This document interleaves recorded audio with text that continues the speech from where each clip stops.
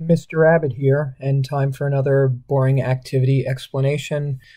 Tonight I'd like to go over the weather fronts activity. I've selected this map from an old Regents. It shows you a low pressure storm system, and actually it's got all four fronts that are shown on the reference table on them. So just to review fronts before we start the activity, right here you've got the symbol for a cold front. Okay, we're going to look at a cross-section of what a cold front is, but a cold front is the triangles. You've got a continental polar air mass pushing into a maritime tropical air mass. This section of this system would be considered a warm front. All right, in a warm front, you have maritime tropical air pushing into continental polar air.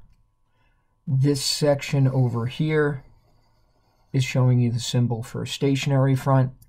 On the stationary front, the warm front and the cold front symbols are opposite each other. This side would be the warm side, so you'd have the tropical air mass. The warm air goes behind the warm front symbol, and then the cold front symbol is here, so this side is the cold side, and you see the continental polar air. Now, the fourth type of front is illustrated right here. That would be an occluded front, and we'll go over the process of occlusions in a minute when we look at some cross-sectional diagrams of this.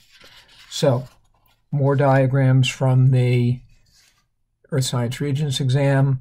At the top, this one with City A and City B is definitely a cold front.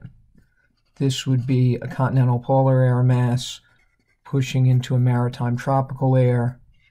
This point on the surface would be where the line is shown on your weather map, but a cold front actually is a three-dimensional surface, and at a cold front the warm, moist air rises because it's less dense. You get short, heavy precipitation, and the type of clouds that you get are cumulonimbus clouds. So that's a cross-section or a side view of a cold front. On the bottom, from another Regents exam, this would be a good example of a warm front. The point on the surface where the two air masses meet is here, so this is where the line would be drawn on your map. So the warm front is here. This is your maritime tropical air mass. This is your continental polar air mass. It's always the warm air that rises. Now, you'll see in this one, at a warm front, the rain goes ahead of the warm front. So you get short, heavy rain at the cold front, and you get sort of slow, gentle precipitation preceding or ahead of your warm front. Now, the clouds are also different.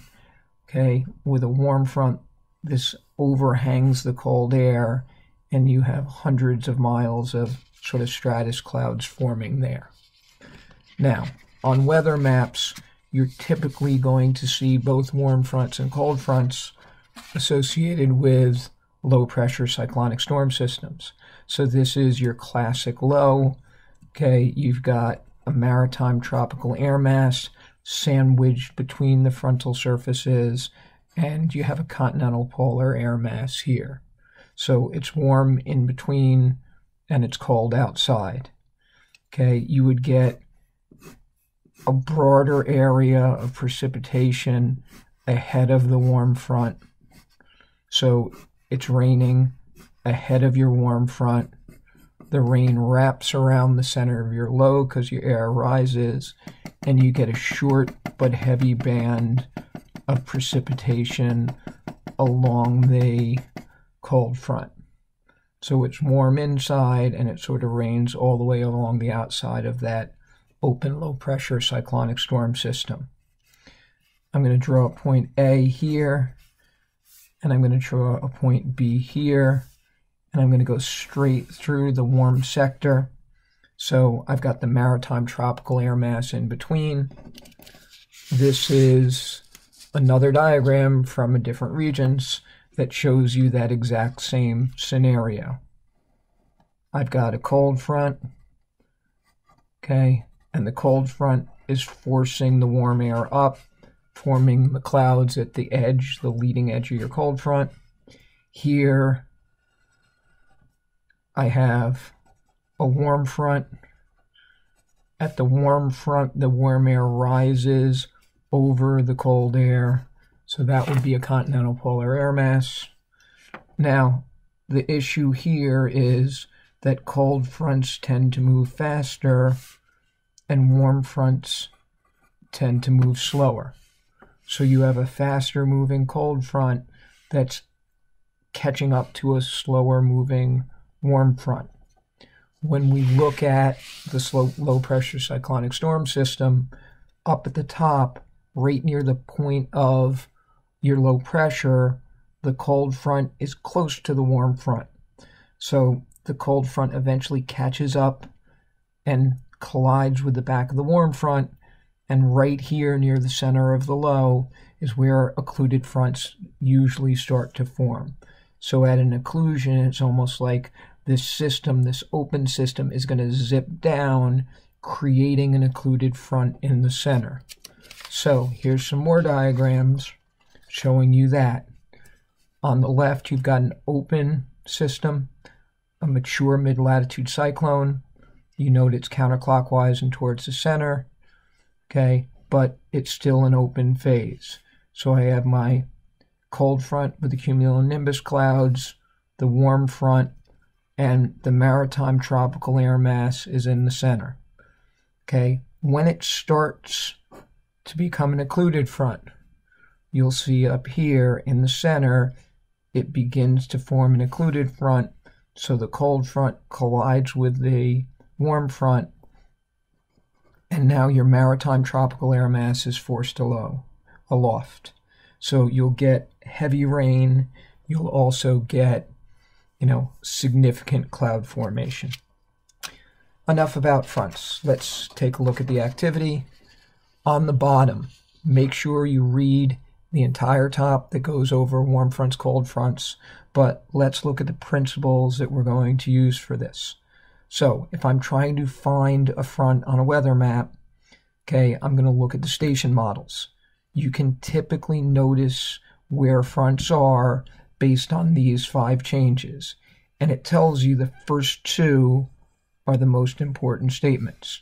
So temperatures are usually much lower on one side of the front than the other.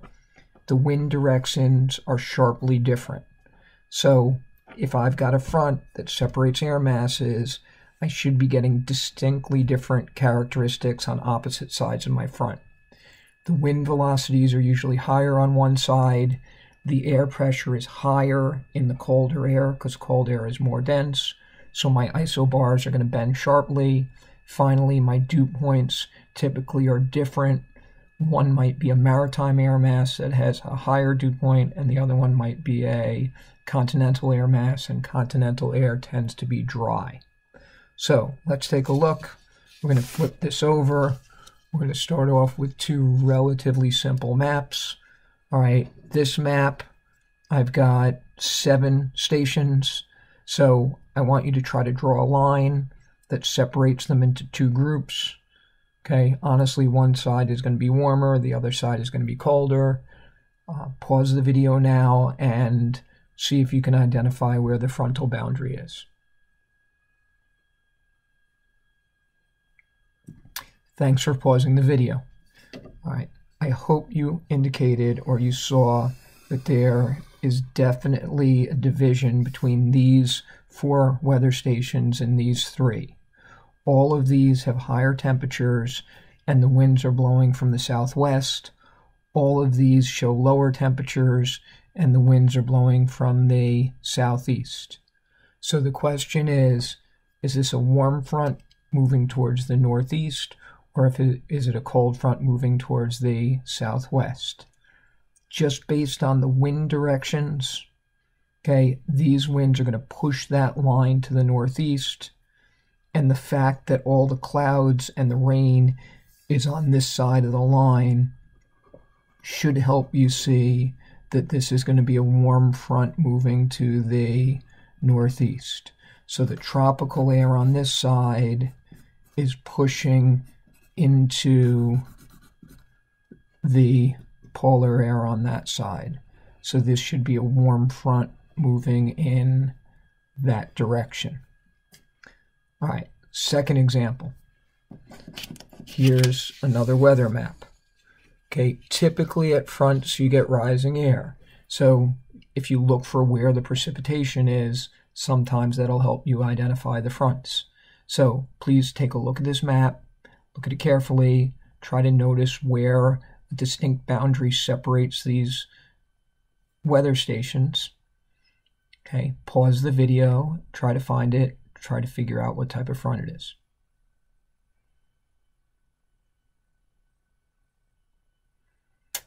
Thanks for pausing it and trying it on your own.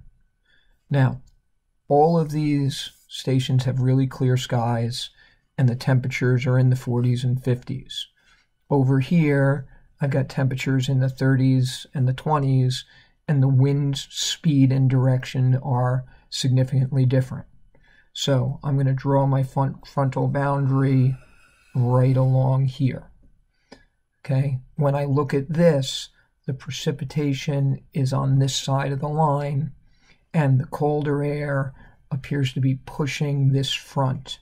So if I look at this, this should be a cold front, and this is consistent with what we know about cold fronts, because at cold fronts you get short, heavy precipitation at and behind the front.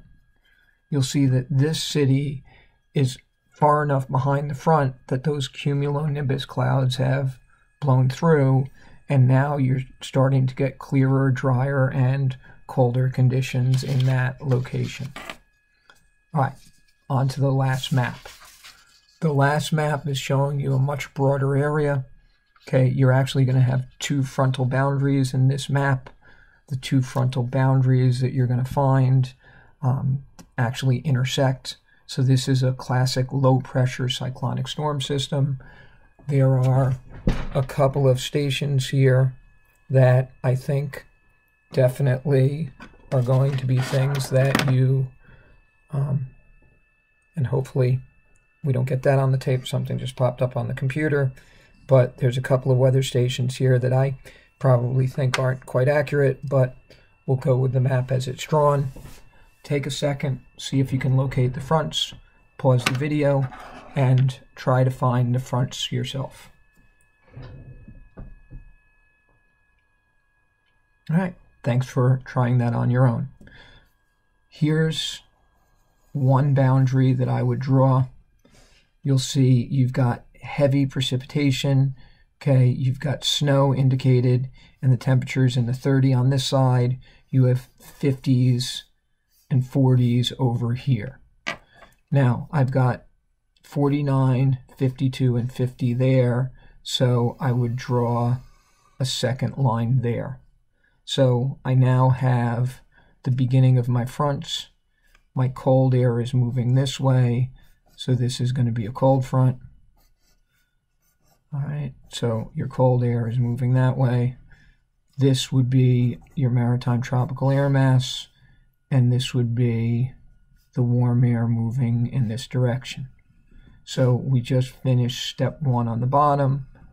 Now that you've done that, you want to do the information for part two. Part two says draw the isobars.